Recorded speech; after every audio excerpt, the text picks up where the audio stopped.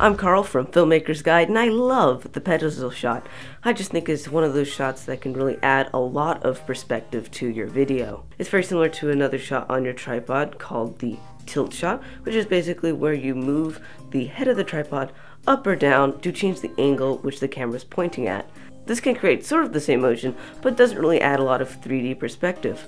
On the other hand, a pedestal shot moves the camera up or down vertically to really add a lot more perspective and actually moves the camera itself as opposed to moving the angle of the camera. But this is a tripod tip video, so I guess I gotta show you how to do this with your tripod. Well, this is easy. You're going to want to use this part of the tripod, which is called the elevator column. And this is usually used to adjust the height of your tripod on a 90-degree angle.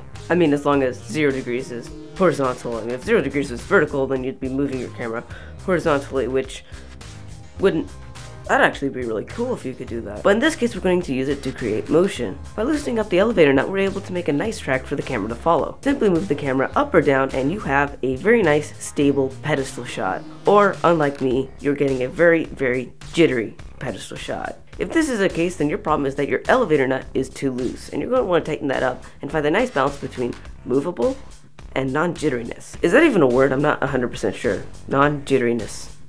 It's like 3 non-words. Another thing that can really help stabilization is where you put your hands on the tripod itself. Personally, I like to put one hand on the bottom of the elevator column and the other hand on the tripod head. This way I can keep the tripod steady and also control the motion. Using this technique, you can add some perspectives and really improve your shots.